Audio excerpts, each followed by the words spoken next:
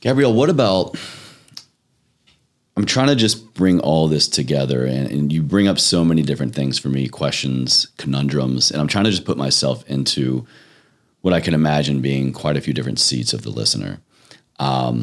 I believe what you said and have brought up many times of our belief system of our diet is very important. Our belief system of the foodstuffs we eat, plant or animal, is very important. It is. It is. And we have the ability, the privilege to do that. And that plays a major role in our food relationship, happiness, all these things. But it makes me wonder, like, could a person be thinking now, like, I'm having to choose happiness and connection to my food choice over longevity? Can I have both? What do you mean? So if I'm choosing to decrease or even eliminate animal protein. Yeah. You can do it. And by what we've been talking about, therefore it's a choice of my own. Yeah. I'm happy about it for my emotional, mental, spiritual, religious clear. benefits. In doing so, am I kind of trading the short game for the long game? Nope. You just got to be really smart. And that means you need to supplement with plant protein powders, and you need to supplement with iron, and you need to supplement with creatine, and you need to supplement with omega-3s. You need to supplement with and be very conscious of how you're getting your protein. Could you do it? 100%. It requires dedication and discipline. And you're going to have to offset that with a bit more training. Can it be done? Yeah. Okay. Can it be done? It can absolutely be done. And again, this is not about me. I was vegetarian for many years. Really? Yeah. So this is not about me being against vegetarianism or veganism. It is about having a transparent conversation of what truly is healthy and what are the endpoints that we're measuring. And then people can decide. But what I won't stand for is a bunch of BS that is the mouse with the microphone, confusing people who are trying to do the right thing. What's up, guys? I'm Dr. Gabrielle Lyon, and I am so excited to be on Chase's show. Here's what you have to expect. Number one, I am going to shift your paradigm of thinking. You will no longer be fat-centric, but you will be muscle-centric. Number two, you are going to learn about the narratives of nutrition. And finally, number three, of course, most important, how to implement this new strategy into your health and wellness. 3, 2, 1.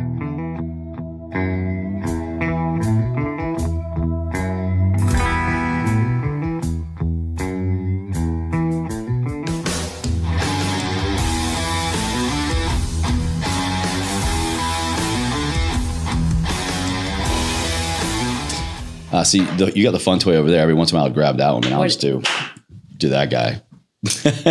And we're live. Gabrielle, welcome. Thank you so much for being here. Thank you for having me. I'm ready to be schooled, apparently. Yeah. I'm ready to be taken to school for nutrition, for muscle health, all the things that you are an expert in. So please introduce yourself, and what is your expertise? Of course. My name is Dr. Gabrielle Lyon, and I'm a physician.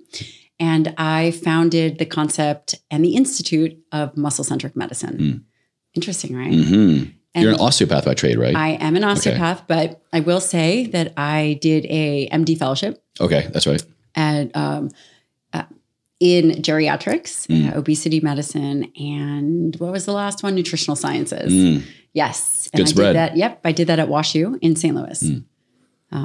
And that was pretty amazing. Yeah. And that is actually where the concept of muscle-centric medicine was born. Can you define that for us? What does that mean? It is the concept that muscle is actually the organ of longevity. And it determines everything about how we age. And especially as we think about where we are now, the diseases of a Western society, we have what? Cardiovascular disease. We have Number one. Cancer, especially as it relates to obesity. We also have obesity, hypertension, Alzheimer's disease. So we have a slew of largely metabolic diseases, and everybody attributes that to fat. I've heard that. Yeah. Right? Once or twice a bit. Yeah. Once or twice all the time. All the time. It is all about obesity. What if I told you that actually these diseases begin in skeletal muscle first? They begin there. Yeah. Really? How so? Well, hang with me here. What if I told you that we are not over fat, but we are actually under muscled And insulin resistance, metabolic diseases start in skeletal muscle first. Wow. And then we get fat. Interesting. So you're kind of flipping this on its head a little bit. Yes. I think, what is the common conception? The common conception is obesity is the root cause of everything. Well, okay, but the reality is, do we all of a sudden just become obese? No, we have processes in the body like insulin resistance. Well, if you think about skeletal muscle and skeletal muscle as the organ of longevity, then we must understand that it is responsible for the majority of the places where we put glucose. So glucose disposal is skeletal muscle. Insulin resistance, and by the way, skeletal muscle makes up 40% of our body weight. For you, maybe 45. For me, maybe 35. Maybe 44. I don't know. We're getting there. We're getting there. But can you imagine if skeletal muscle was impaired? And that's actually where these issues start. So insulin resistance, one of the primary drivers is insulin resistance in skeletal muscle first. This brings me back to the concept of muscle centric medicine.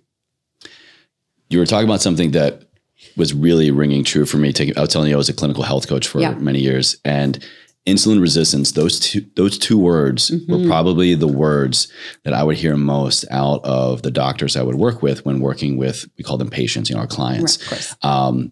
Can you define that for us? Sure. Because it was very common for me in practice, and it clearly must be very common for what you're working on and in society as a whole right now.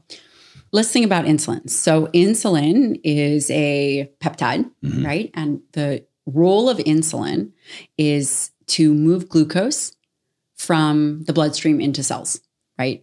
And why it's is the sugar ferry, like it's the sugar ferry, like on a boat, right? Exactly. And when we think about glucose, why do we have to move it out of the bloodstream? Is because glucose is a double-edged sword. We need it, and it's also highly toxic, right? Blood sugar is maintained when you are healthy at a very narrow range. Low blood sugar we could define as, say, less than 70. High blood sugar we can define as over 100. But the reality is blood sugar maintenance, very few substrates as it relates to nutrition are maintained as tightly as glucose. Interesting. Yeah, it is interesting. One other interesting aspect is we only have one mechanism to deal with elevated blood glucose. One shot. And that is insulin. For hypoglycemia, which is low blood sugar, we have multiple mechanisms. So there are stress hormones that are released, there's glucagon, there's growth hormone, there's all kinds of things that we have to manage low blood sugar, and only one way to manage high blood sugar. Why is that? I believe that we are not meant to be dealing with issues of elevated blood sugar. So we haven't evolved to do that. The evolutionary kind of approach. Yeah, so we actually haven't evolved to do that. So you asked me about insulin resistance, and this is really the idea that we require more insulin to move glucose into the cell, right? And that makes sense, just, the verbiage of it, insulin resistance. And so the body pumps out more and more. Insulin resistance is really a problem, not just peripherally, but also in the brain. And it's one of the reasons that we believe that Alzheimer's is a metabolic disease. Why we type 3 diabetes of the brain. Type 3 diabetes of the brain.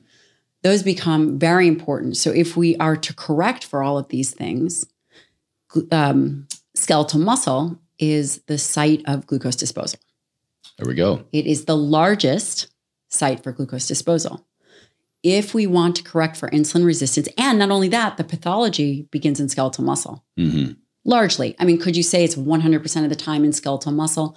That perhaps may be overstating things because insulin resistance can begin in the liver. There's other tissues. However, when we think about glucose regulation, we have to think about muscle. What if I told you that the paradigm of thinking for all of these years has been wrong? Really need to go back to the root source here. The root source isn't adiposity. They have completely missed the boat. Which, when you think about it, adipose tissue, fat, that becomes a problem is really because when we are letting go of muscle mass, or we're not developing muscle mass, or we're not maintaining it. Not maintaining it. Skeletal muscles, before we had no choice but to hunt for food. Before, movement was not an option. Now it's an option. Now it's disposable. If you feel like you don't want to take the stairs, you can take the elevator. We have completely taken off the table a biological need for movement.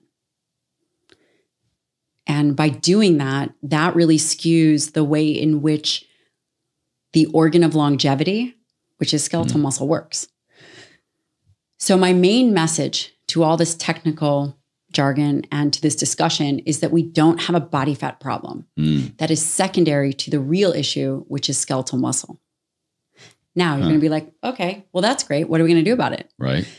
And before we turned on the camera, and your amazing producer here will account for this, you said, I don't believe in any particular diet. And I said to you, by the time we are done, you are going to think differently. I'm here for it. Okay, let's go. I'm here for it. Now, it's really interesting. Before we talk about diet, we have to talk about the idea of food science. Okay, hang with me here. Food. I need to start taking some notes.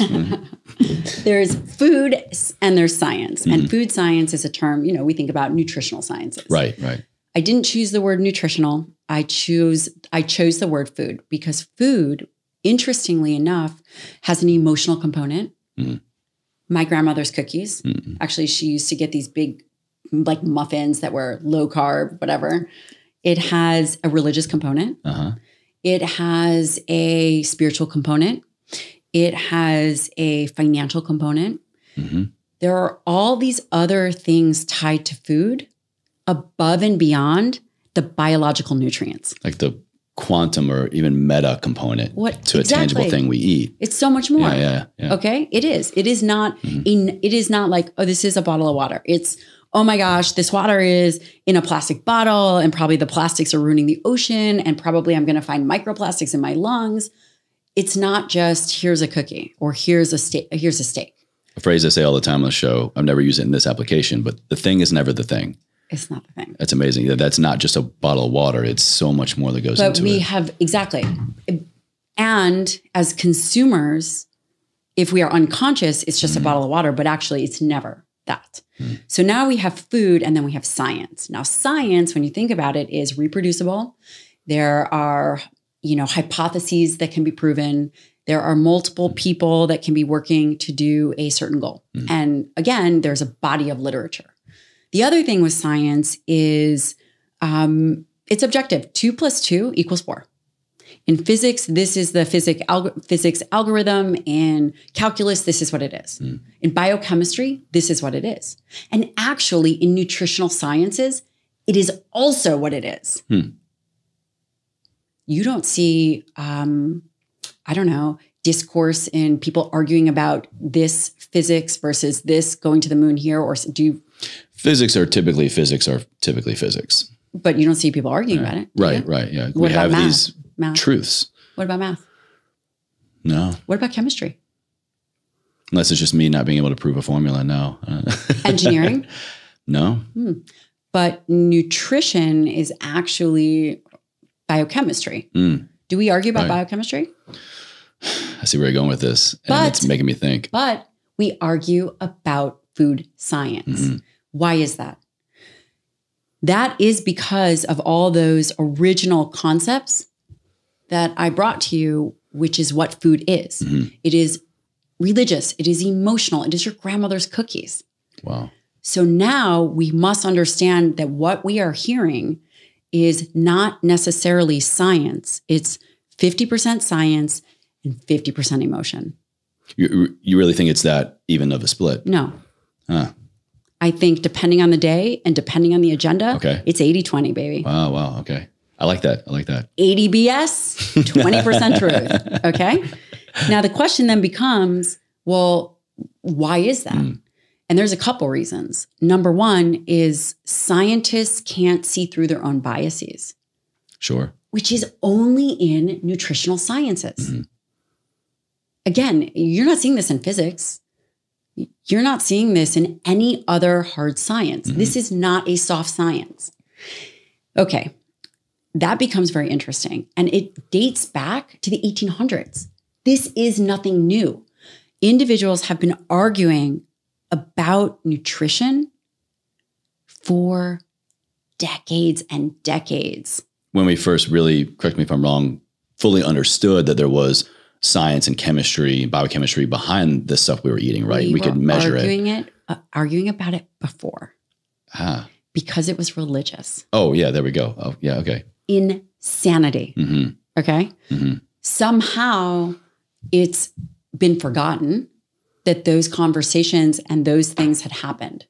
There were groups like Seventh-day Adventists. There were groups, there were biblical Christians. There were groups that had very strong influences into what we ate and from an agricultural perspective.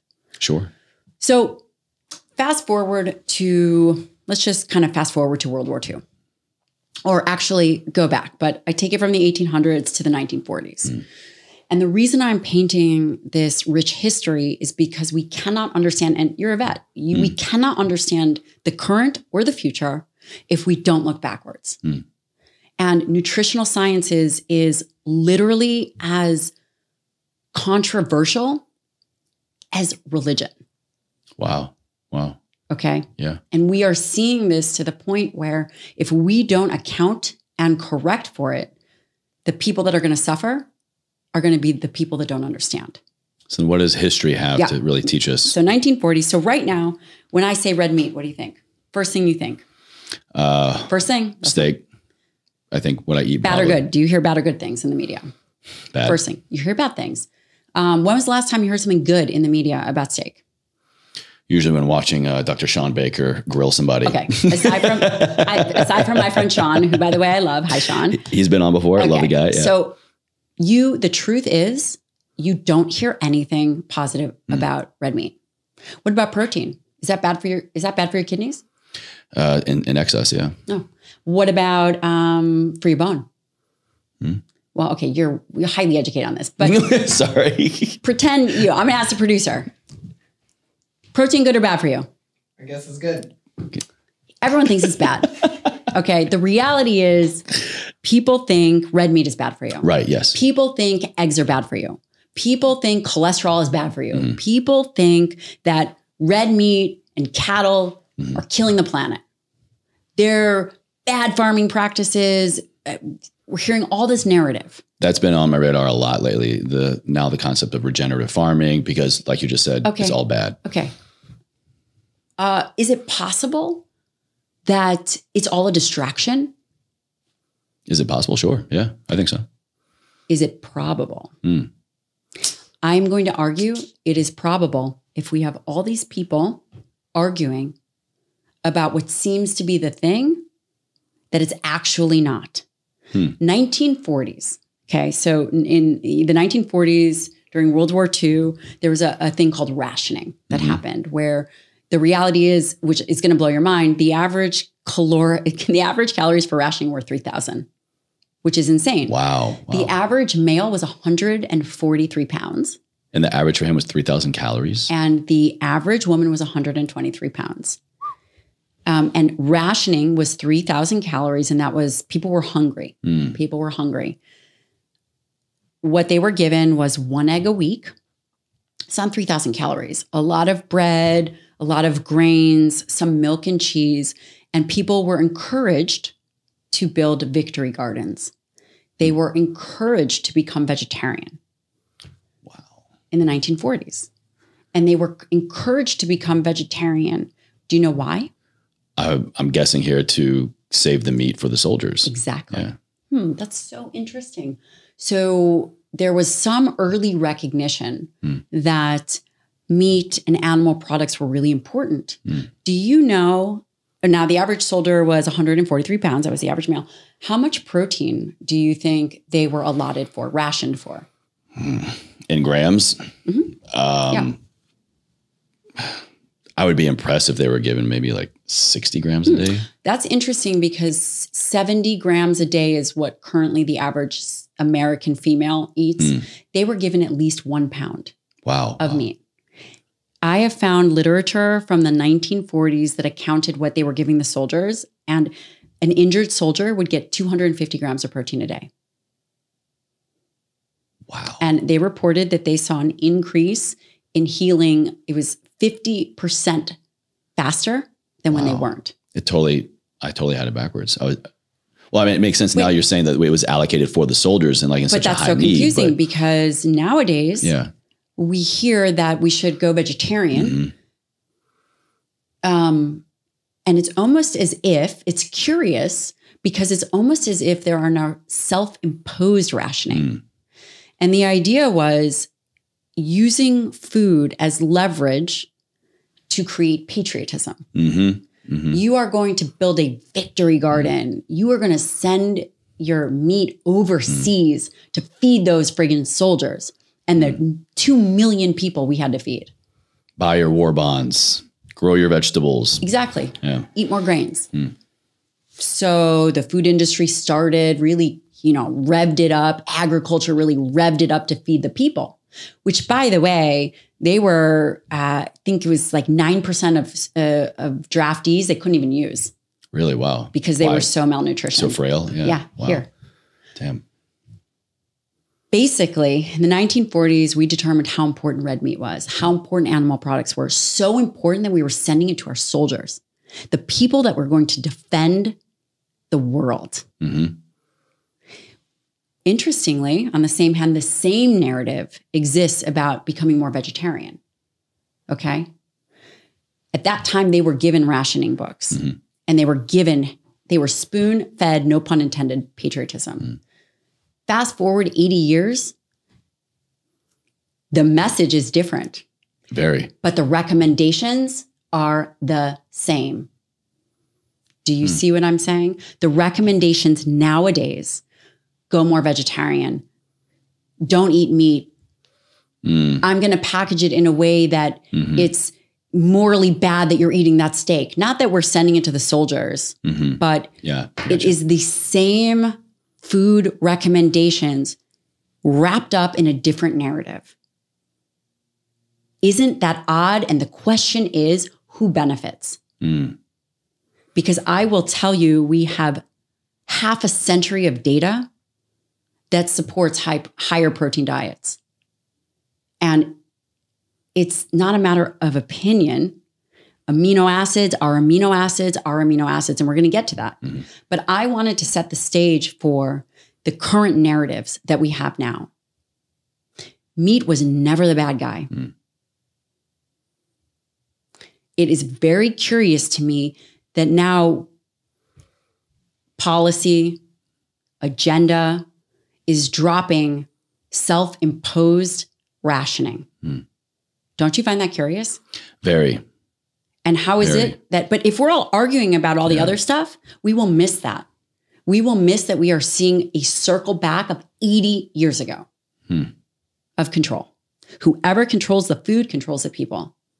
It's almost like this invisible label, invisible wrapper on everything, especially if you're looking at a protein source, a meat protein source. It's like, what really am I looking at here? What is this product coming wrapped in or not wrapped in?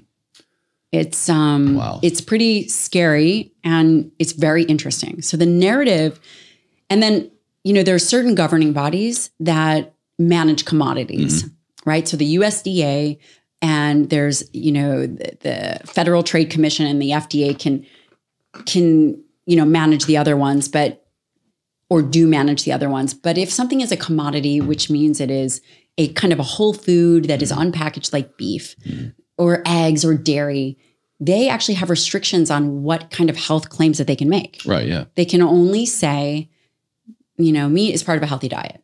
Where you can get processed food companies, because they are under a different jurisdiction and a different restriction, can say whatever they want.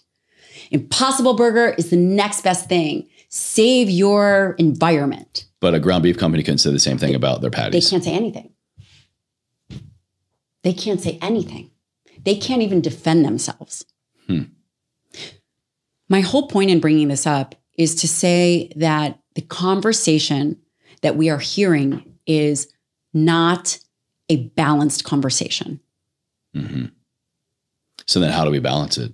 What can be done if the people running the organizations can't even say anything? Is the only thing that we can do is we can have transparent conversations. And that is what I'm trying to provide for you. My goal is to provide you and your audience with a transparent conversation. I'm kind of hearing two different conversations or two tracks coming off of what you just shared. Thank you. Of course. Very informed, very powerful. And one is the history, this invisible wrapper, so to speak, of what is being said or not said in our food choices. And I think the whole concept behind the food industry and bureaucracy behind that is nothing new. But this is a pretty intense new light, at least for me. Yes. But then two is really what we're missing here is the whole, beyond that aspect, it's the necessity for protein and for lean muscle tissue. Absolutely. So it's kind of like, can we work with both at the same time, or do we need to attack or navigate one? How do we get both of these to kind of cooperate? Let's dive into that, shall we? Please. You are absolutely correct. There are two components to this conversation. Number one, it's the back history. And number two, moving into the hard science of it. And that is arguably what is non-negotiable. Right. Now, let's look at protein. And when we talk about protein, we are talking about a substance that has amino acids. And there are 20 amino acids. 9 of those are essential, and the rest our body can make. When they are essential, the 9 that are essential means we must eat for those amino acids. Got to get them in our foodstuffs. We the body have to get doesn't them create in. them. We must. Yeah.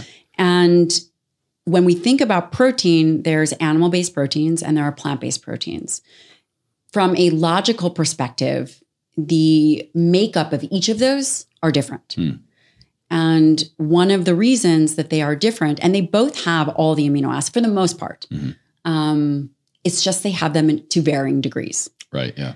And the difference between animal-based proteins and plant-based proteins really come down to the essential amino acids, which is why we eat. In particular, when we are talking about essential amino acids for muscle health, it is the branched chain amino acids.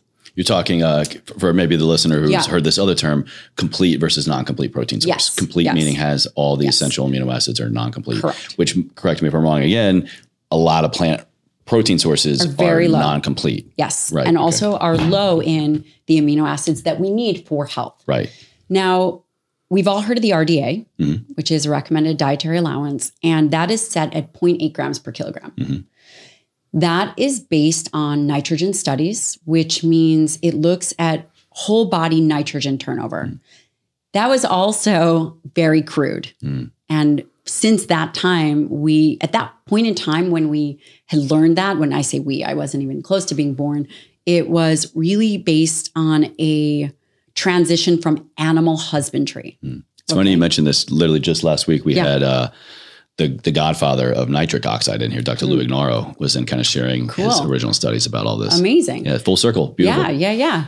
So nitrogen balance really was, it was taken from animal husbandry. And it was this idea of how do we grow animals in the cheapest way?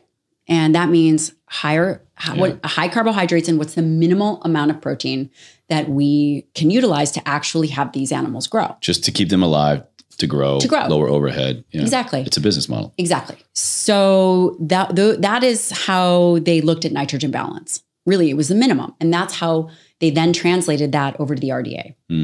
And one of the things that they looked at was soldiers, because that's who we were, typically younger men, 25 or less. Yes, right? Like 18 to 25 probably back then. Young men. And it was very crude. And this was the minimum to prevent deficiencies, which we have not changed.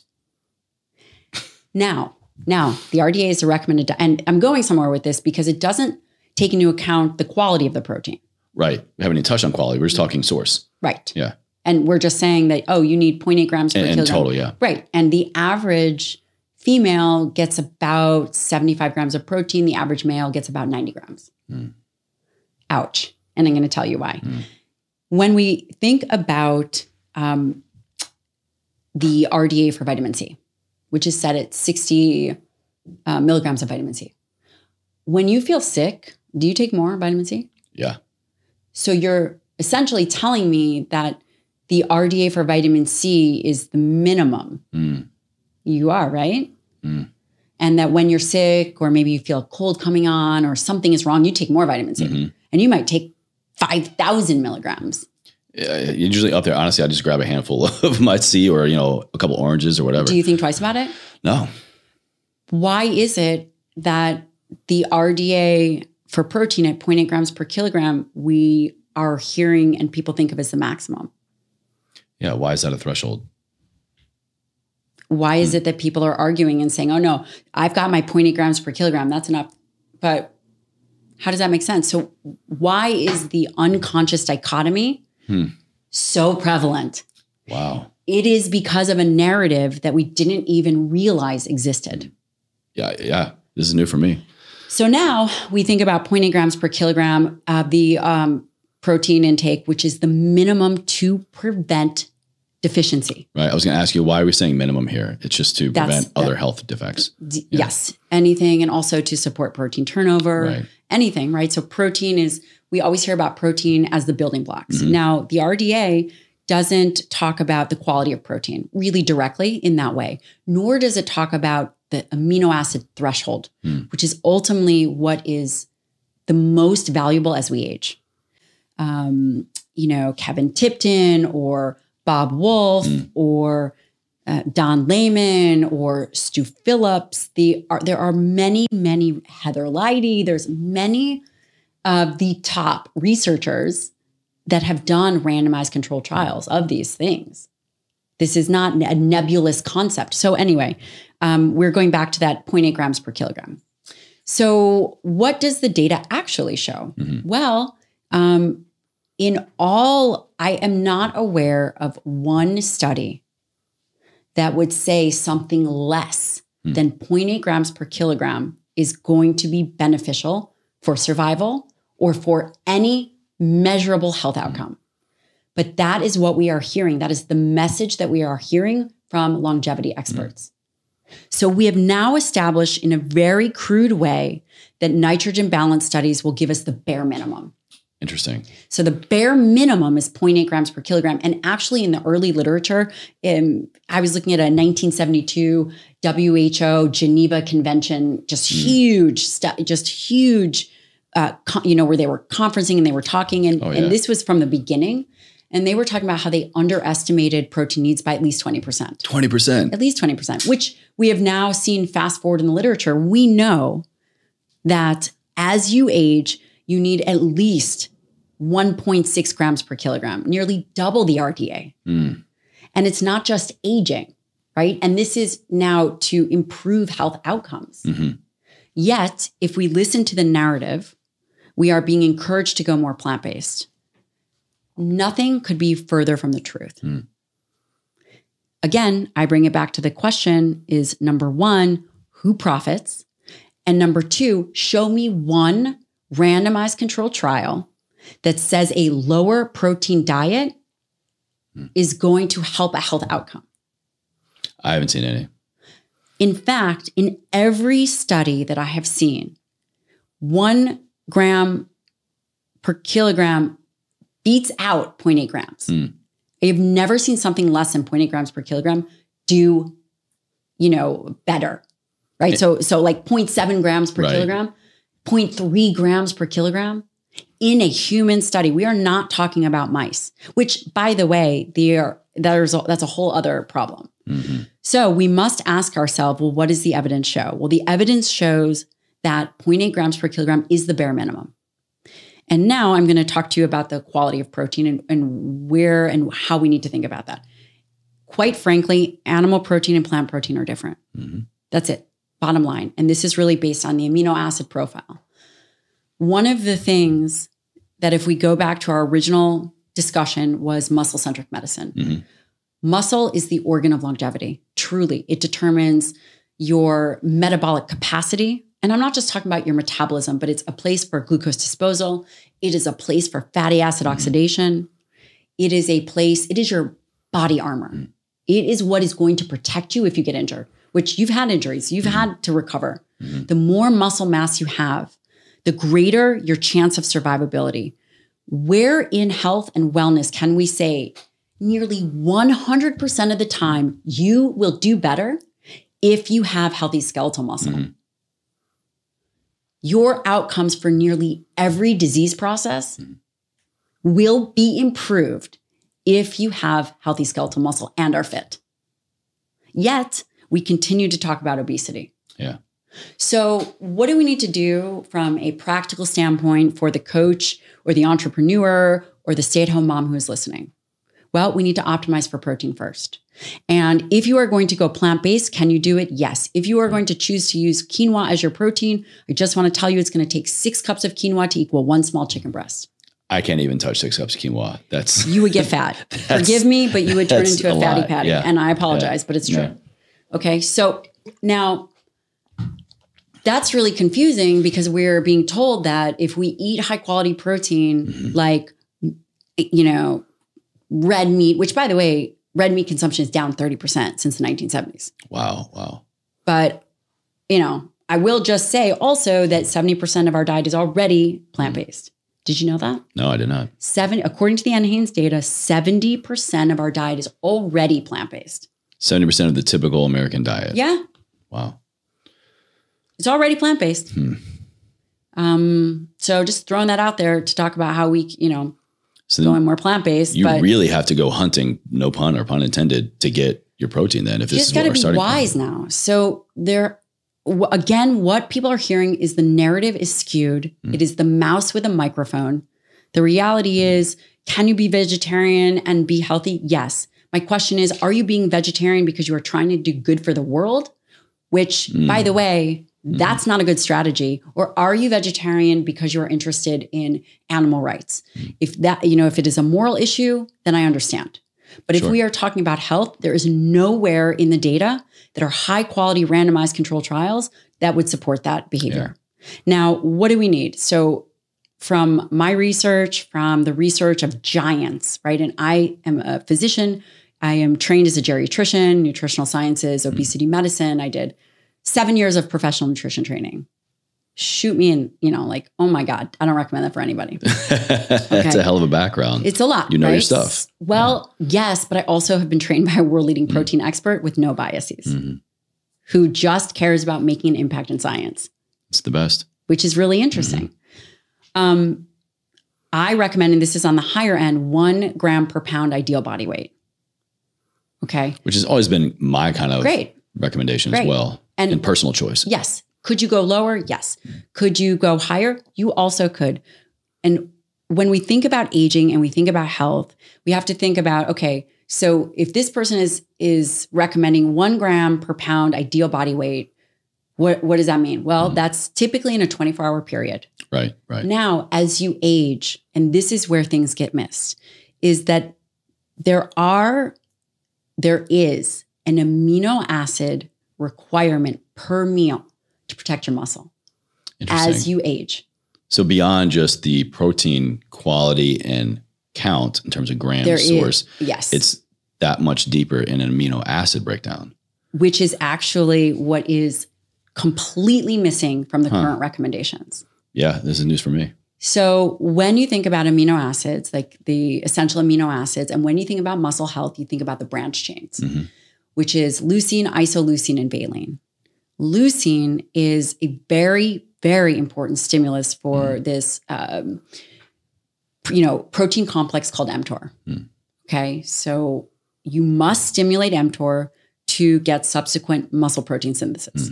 Okay, when you eat sub-threshold to say 2.5 grams of leucine, and I know that this is like people are like, well, how do I even know? I'll get there, I promise.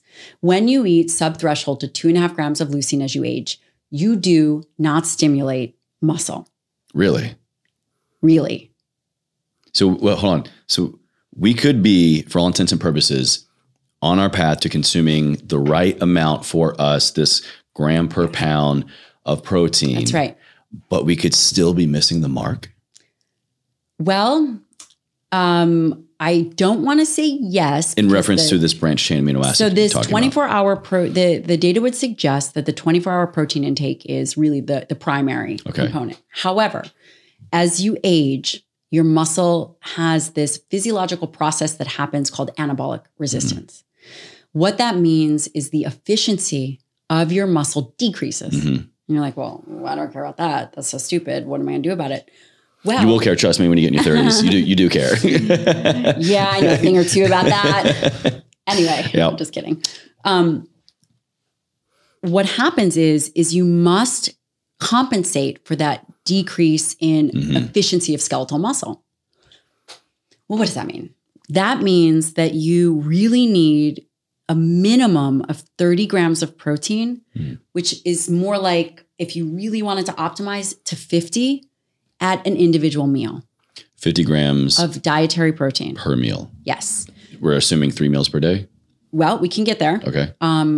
It could be 2. It depends on what your goal is. Okay. Right. But if you do not change your eating patterns and you eat the way that you did when you were 20, when you're just eating like these small meals and you're always sub-threshold, maybe you're getting 15 grams of protein, you will never optimize body composition with that strategy. And I shouldn't say never, that is very extreme, but as an aging, if you are an aging individual, which, you know, God willing, we all are, you must protect skeletal muscle. And the way in which you do that is, yes, you do resistance training. However, mechanistically, you need to hit that leucine threshold. And that's at 2.5 grams of leucine. Where does that come from? I'm so glad you asked. Where does that come from? It comes from, 4 ounces, roughly 30 to 35 grams of dietary protein, which is about 4 ounces of beef. Okay. At one meal. 5 ounces, you're at 35 grams, you're covered. Okay. I mean, that's at the minimum. Now you're like, well, what if I go plant-based? Because I just told you that it's not just a protein requirement. It is, but it is about a 24-hour period, but we have individual amino acid requirements that are individual meal requirements to stimulate the organ of longevity, muscle. That means if you are going to do a protein feeding, you are going to eat, you need a minimum of 30 grams of protein, upwards of 50 at a meal. Ideally, minimum 2 meals a day. Which for a good reference for people is usually about like the size of your fist. Probably right? a little bit more. Ish, yeah. Probably a little bit more. Yeah. And it needs to be high quality protein. If it's not high quality protein, you could throw in. So if you skew more towards vegan or vegetarian, then you would need to use an amino acid, like a branched chain amino acid scoop with it. Now, what about, you say quality? Are we talking like traditional beef versus like grass-fed beef? I don't care. Where do we I don't care. And do you realize? Just as long as it's a plant, or excuse me, an animal-based. Complete. And yes, it's a complete protein. Complete. And with the correct, in the correct amount. There's this idea that all conventional beef is bad. I totally don't agree. I don't agree. So conventional versus organic versus grass-fed. I don't agree. Okay. I don't agree with that. Why is that? I'm going to tell you. Well, first of all, the amount of land that we can actually graze cattle is minuscule.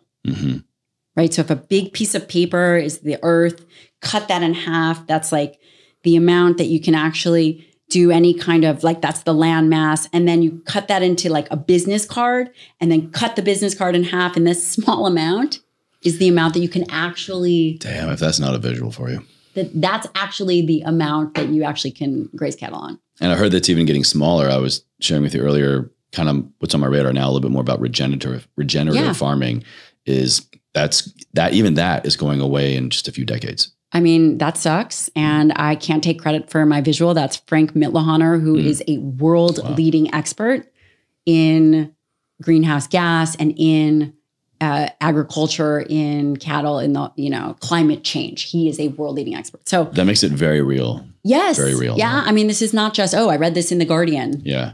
Or I read this in the Washington Post. There are experts out there that are good light posts. So anyway, the amount of land that we actually can graze cattle, I think it's probably very hard to graze cattle in, Florida marsh, right? Like that's kind of iffy. It might be really hard to graze cattle in, the deserts of Arizona. So conventional versus organic. Well, number one, unhealthy cows don't grow. Brings it full circle to what we were talking about, our state of being when we're picking a product, the religious, the mental, the emotional. But unhappy cows don't grow. Yeah. Not only that, cows graze 60% of their life, whether they are conventional or not.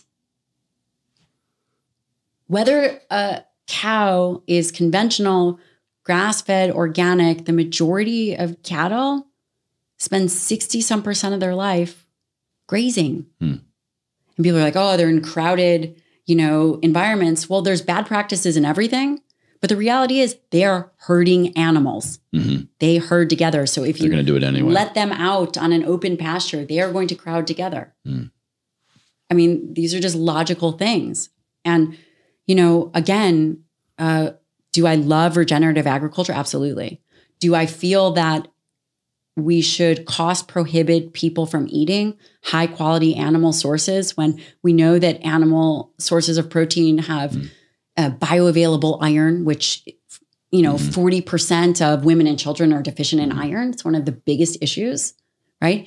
The idea that we would go vegetarian or vegan or that we should stop eating red meat is an absolute privilege and a luxury. And the rest of the world doesn't feel the same way. Meaning they find it is a privilege to be able to have the foods that we have. Oh, yeah. So the arguments that we're having, I don't know if they're just complete distraction to a much bigger picture that people are wanting us to reduce meat consumption because there's new technology and certain people of power own the technology to make fake meat. But meat is a nutrient-dense source of food that we've been eating for 2 million years, and it is a privilege. And it amazes me when we are sitting here in the US saying, we should eat less red meat. That's so rude. My husband's a SEAL, deployed to Africa, deployed to Afghanistan. He's deployed all over. And he, and I'm sorry, I'm speaking for him, but no, it's fine. He's amazed at the poverty and the inability to consume and any of those things. Right. And then we come back here and we're like, I just have my fruit smoothie. Eating meat's bad for the planet and all this stuff. For the vast majority of Americans, I'll make the statement that I think our choice in what we eat is one of the greatest privileges we have. It is. I mean, that's, unfortunate situations all over the US, food deserts, poverty. Yes. But still, for the vast majority of us, it's like whatever I want to go eat, my choice is a big privilege. It is a big privilege. And the reality is high quality protein is healthy. And it's going to be the thing that helps optimize for longevity. It's going to be the thing that's going to protect you if you fall. If you fall and break a hip, which you won't, right? But if you did or your mom did. Mine have already been busted twice. Yes, so we're good. I know this. It's a death sentence. Yeah. If an individual gets cancer, you know what many of those people die from? Cancer cachexia. It's a muscle wasting disease. So while everybody is arguing about all this other stuff that isn't even accurate, by the way, when it comes to global warming, it is a highly complex, not black and white issue. And nearly 80% of greenhouse gas or any of these issues are related to industry, electricity, and transportation. Do you know how much agriculture in the US plays a part? So because we shouldn't eat meat because it's bad for the planet, 9%.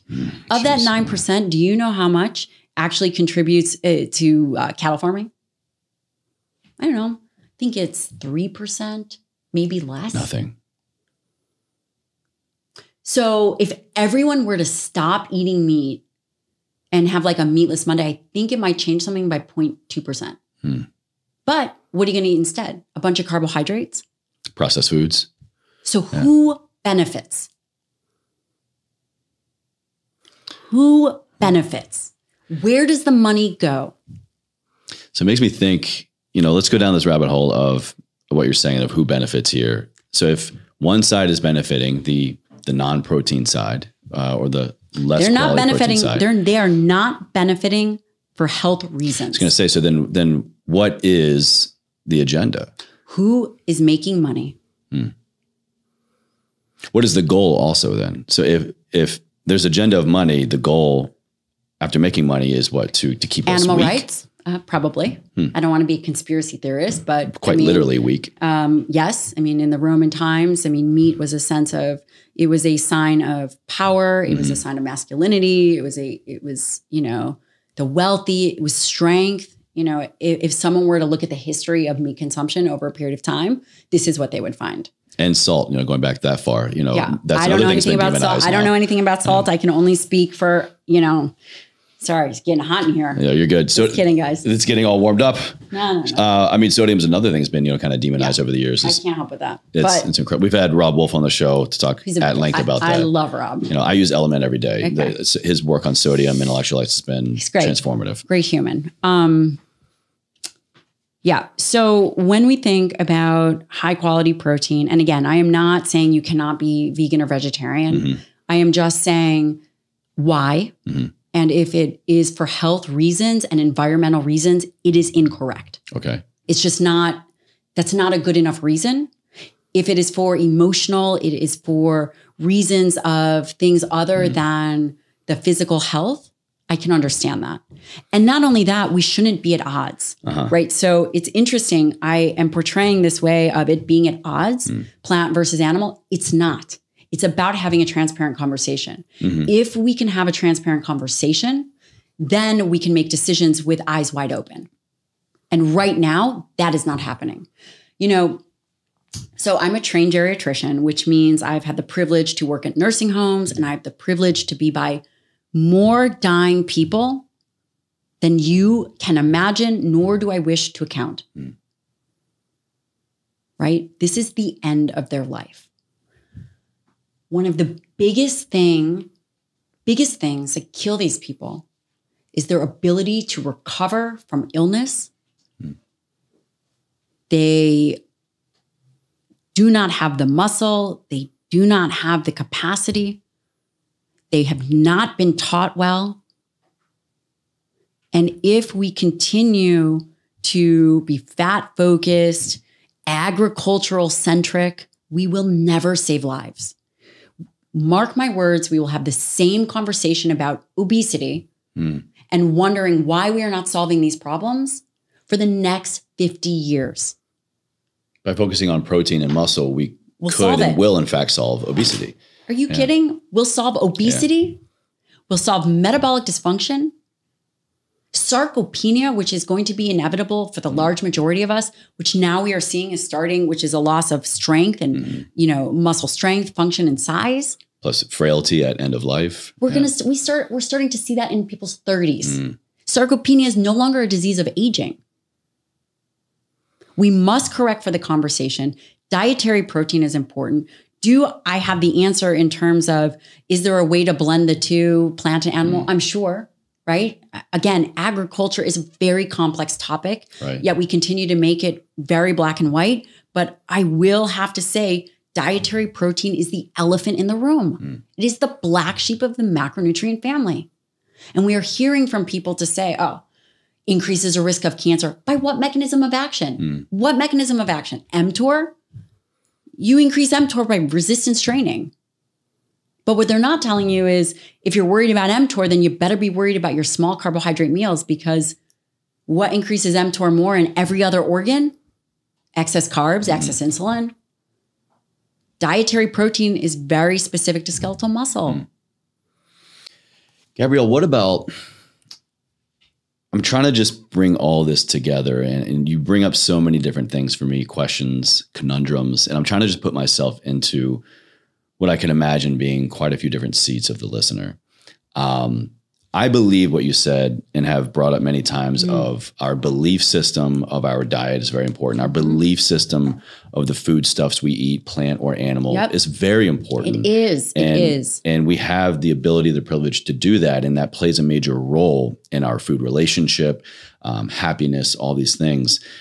But it makes me wonder, could a person be thinking now, I'm having to choose happiness and connection to my food choice over longevity?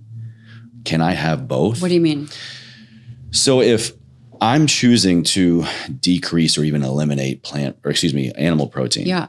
You can do it. And by what we've been talking about, therefore it's a choice of my own. Yeah. I'm happy about it for my emotional, mental, spiritual, religious clear. benefits. In doing so, am I kind of trading the short game for the long game? Nope. You just got to be really smart. And that means you need to supplement with plant protein powders, and you need to supplement with iron, and you need to supplement with creatine, and you need to supplement with omega-3s. You need to supplement with and be very conscious of how you're getting your protein. Could you do it? 100%. It requires dedication and discipline. And you're going to have to offset that with a bit more training. Can it be done? Yeah. Okay. Can it be done? It can absolutely be done. And again, this is not about me. I was vegetarian for many years. Really? Yeah. So this is not about me being against vegetarianism or veganism. It is about having a transparent conversation of what truly is healthy and what are the endpoints that we're measuring. And then people can decide. But what I won't stand for is a bunch of BS that is the mouse with the microphone, confusing people who are trying to do the right thing. Let me tell you a story. I was doing my fellowship at WashU, and part of the responsibility is I was a combined research fellow and medical fellow, which most people who after medical school or after residency go to do a medical fellowship. I actually did something different. I did a dual fellowship, which combined research for 2 years with combined clinical practice for 2 years. Wow. Yeah.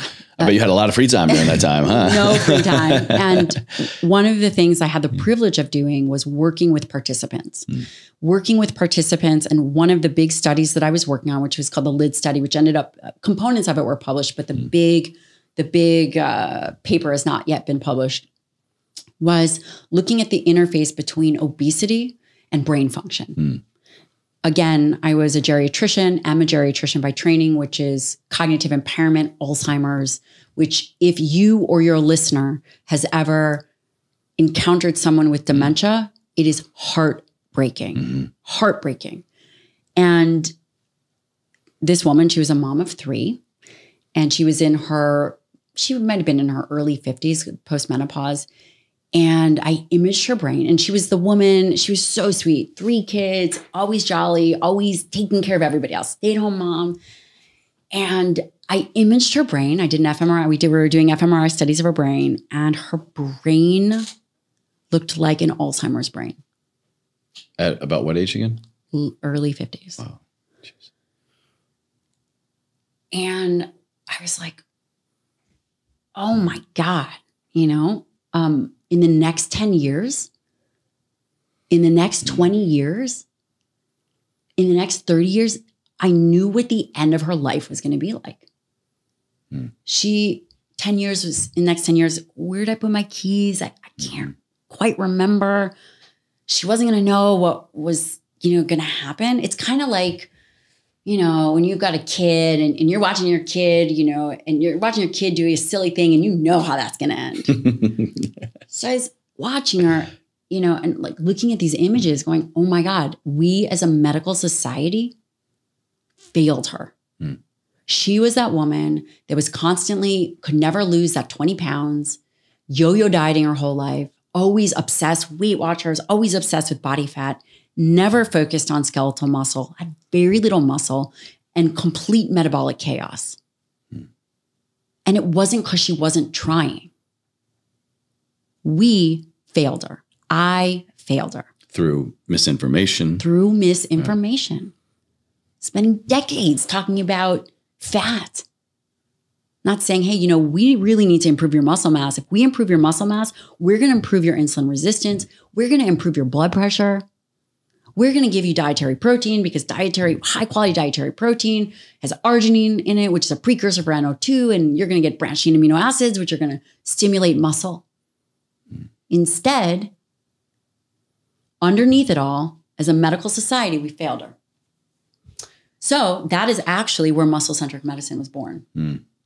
Wow. And I bring this up, and I don't know why I got off on this tangent. I just wanted to tell you the story about how are we interfacing now, going back to the listener who's like, oh my God, now I'm totally confused. I was vegan and vegetarian, and now I don't know what to do. And I will say, you know what? In your 20s, go right ahead. In your 20s, you want to be vegan and vegetarian. Go ahead. As you age, we must understand that we filter the information. You filter the information that you're hearing on the internet or the mass media, and just kind of push that off as entertainment. And then we can look at the science where we know We must eat 0.8 grams per kilogram. If you are going to do plant-based proteins, then you're going to need like 35% more total protein, which is okay. Just account for it in the calories. If you need, just account for it, making sure you're not carbosiding yourself. Be very diligent and smart, knowing that we're going to add branched chain amino acids. Again, I'm not giving anyone medical advice, but this is what I would be talking to my patients about. We're going to add in creatine. You're going to add in some of the, extra iron. You're going to add in high quality nutrients that you would only get from animal-based products. Okay, so there's that. If you are a high quality protein eater, what are you going to do? You're going to go, okay, so I need around 1 gram per pound ideal body weight. I'm hearing in the literature that, I'm hearing in the media that I should reduce my consumption because it's bad for the environment, all this stuff. And I will say, you know what? I don't agree with that. And the evidence doesn't support that. So we're going to take that off the table. And how are you going to optimize? You're going to optimize by understanding that protein requirement is not just protein requirement. There is a meal threshold requirement. And as you get older, that becomes more important. And hitting a 30 to 50 grams of protein per meal is essential for muscle protein synthesis. If you are sub-threshold, it is not going to stimulate muscle protein synthesis. It's going to be like pregnant. You either are or you're not. Yeah. Right? You either stimulate it or you don't. And a way to bring that stimulation back up is to add in a scoop of branched chains if you don't want to eat that much protein, but really understanding that protein is not just a 24-hour period. While that is the most important, distribution matters. And understanding if you're looking for metabolic correction, you could do 3 meals a day, optimizing for protein. If you are older and you want to maintain, then it's 2 very robust meals. And I don't care about that second meal. Those are very practical take homes. So the big message in all this is, number one, we're not over fat. Like, okay, yeah, that's a symptom of a much greater problem, which is skeletal muscle. A byproduct of not enough skeletal muscle. Yeah. Or unhealthy. Fat infiltrates into muscle. It looks like a marbled steak. That's not just for the cow. That's what happens to humans. Again, we are not required to move in the same way that we did. It is no longer a requirement. Okay, so. Are you familiar with the work? Sorry to cut you off, but just made me think of Dr. Sylvia Tara, The Secret Life of Fat. Oh my gosh. Probably would love it. Unreal. One of actually my very early guests on the show years ago, but just the whole concept, re-understanding of fat, particularly brown fat. She brings up amazing concepts of woven in with muscle tissue and how important and necessary fat is at the right amount with proper amounts of muscle tissue. Yeah. She was probably ahead of her time. So, well, I definitely would check that out. Yeah. Secret Life of Fat. I'll link it down the notes for everybody. Okay. So, again, we have to change the paradigm of thinking. Fat phobic, obsessed with fat. We need to be muscle centric. If we are muscle centric, we can change the trajectory of how we age. Can change the trajectory in, I try not to talk about in absolutes because that's very difficult, but without a shadow of a doubt, I will tell you that your survivability will go up with healthy skeletal muscle. Okay, so then there's that. So number one, we corrected for the paradigm. Number two, we addressed the narrative, that the narratives are so robust, the mouse with the microphone, we don't know what to think. And nutrition science is an oxymoron. Okay? Number two. Number three, taking the emotion out of it, high quality protein and its sources are different. There's animals and there's plants. Both are super important and different. Both can be utilized. However, we must understand that if people take away nothing else, that the way in which we think about protein is not just a 24-hour period. While important, it is about a meal threshold. That is yet to be reflected in the current recommendations. It is a huge blind spot. Clearly. If we correct for that, then we can protect skeletal muscle. If we protect skeletal muscle, it loops back to correcting the paradigm of thinking. How do they do that? They optimize for protein. They understand dietary protein is a meal threshold. And now we've just solved many, many problems. Perfect kind of revisitation of everything there. Thank you. And it makes me think of another concept that I think is very unfortunate when we look at the human experience, to kind of bring it home in my own way, is oftentimes, I'm sure you can relate working in geriatrics, is when we're with end of life. Why is such a focus at end of life on all of these things that we're now talking about? When a body is in its end of days, what are we trying to do? We're trying to just keep it as strong and homeostatic as possible. We're trying to keep adequate protein pumping in. I remember my father passed away from ALS. And I mean, you're in a losing game there. There's no, That's right. It's just biding your time until your time is up. But unfortunately, during that time, ALS people, my father, you're just literally, your body's just eating away at its muscle, eating away. Terrible. Eating so away. You've seen it. You know exactly what I'm talking about. I've seen it. And what was being done to just support that was heavy nutrition, direct nutrition, focused predominantly around protein. And so if at the end of our life, medical professionals, the medical community is focusing on these things, then why are we not focusing on them now? Because it's hard. That means that number one, fat is really easy to focus on. You see it, it's homogeneous. I used to do the muscle biopsies and the fat biopsies in the morning at 4 a.m. at WashU. I don't recommend that for anyone. It's easy. Whereas skeletal muscle is not. Number one, it's hard to look at. Fiber types are different. It's hard to test for right now. DEXA, it really focuses on fat and then it just estimates everything else. Right. Yeah. So we have CT, MRI, and ultrasound, which they're all difficult things to do. We have ways in which we, recommend your BMI, but we don't know what optimal skeletal muscle mass is yet. How is that possible? Yeah, they're going to start doing appendicular lean mass index, but we're far away from having enough data in a way that looks at what an optimal muscle mass should be. We can look at disease states, but we don't necessarily know what optimal is. And just think about the relationship we can better develop with ourselves. The person who is focused on, I'm too fat, I have too much fat, I'm too big, too soft, versus like, I need to get rid of all this. And you look at the person who is like maybe the same person, but different mindset of, I want to work on my muscle mass. I need to bump this up. I need more. Things that just fuel me, feed me, serve me. That's right. I mean, that is just the whole other behavioral concept that we need more of, I think, regardless of your health goal. Yeah, I would agree. Well, this is one of those conversations where I have just thoroughly been enjoyed being seated here in front of you to just absorb. And I know after we're done here, I'm just going to be dwelling on this for forever. So this is where I get to say thank you again for just being a wealth of experience and expertise, reminding me of certain things that I have held to be true, but again, giving me some new things to like, all right, Chase, make Dr. Lyon proud. Let's go back and focus back in on this. It's important.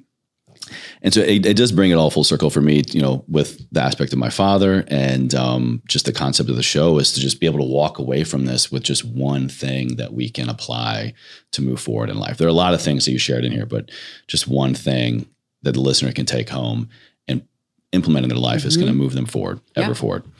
When you hear those two words, what does that mean to you? Which two? Ever forward. What does that mean to you here today? How do you live a life ever forward? Yeah. So that's deep commitment, deep commitment to whatever your mission is and doing it every day, regardless of the circumstance. Commitment, I think, is a word that we don't think of, or maybe we don't honor enough when we embark on this human experience, our health goals, our wellness goals, whatever. It's a commitment. Again, it's not the thing. The thing is never the thing. It's just your commitment to yourself, to this change, to this optimization. Yeah. And people ask me like, why are you so passionate about this? Well, there's two reasons. And one, I haven't really shared. One is my mentor. It's been a friendship and a mentorship of 20 years. Wow. 20 years. The Botox is really good. I know. I thought it was the protein. Yeah. There's that. And he is not accessible to people. And these concepts are his contribution to science that I have actually seen and implemented in clinical practice. You've been the protein champion. And he means everything to me. And he has a legacy in the scientific community. And I want to bring his legacy to the public so they can change their lives. And then the other aspect is it's a sin to know something and to not do anything about it. I agree. And I am not the type of person that is okay with having a 17-year education of sacrifice, of commitment, of missing out on everything to drive forward and to not offer that up. Mm. Again, Thank you for that. Yeah. I mean, we're a military family and, you know, it's kind of how that goes. Life of service, no matter how you look at it, I think can't do you wrong. Yeah. Absolutely.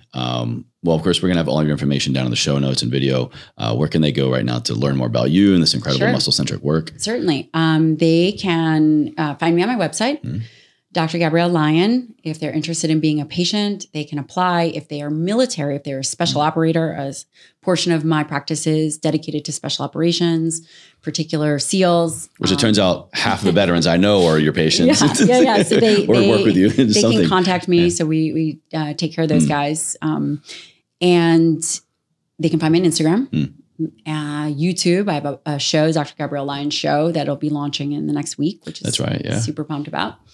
Anything I missed? I have a newsletter, which is all information based stuff.